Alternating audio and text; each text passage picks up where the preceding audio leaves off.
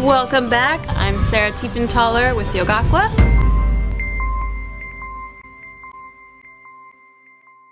We'll start with bridge pose. You're going to start lying on your back. You're going to plant your feet firmly on the board, walk your heels in close to you, and then lifting up your hips, tuck your shoulders under and clasp your hands together.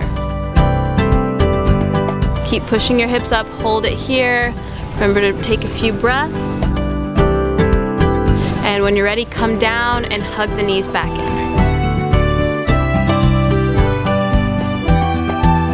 If you'd like to take this further the next time you come up, you can come all the way up to wheel. So planting your hands outside your ears, lift up your hips, straighten your arms, and hold it here. The first time you do this, the view is going to throw you off, but you'll get used to it as you go through it. And remember, when you come back down, hug your knees in again.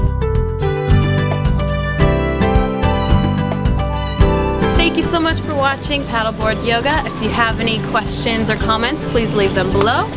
If you'd like more information on Yogaqua, check out Yogaqua.com.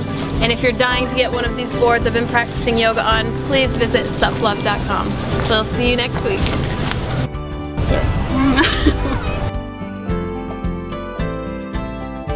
And wheel or bridge, actually both.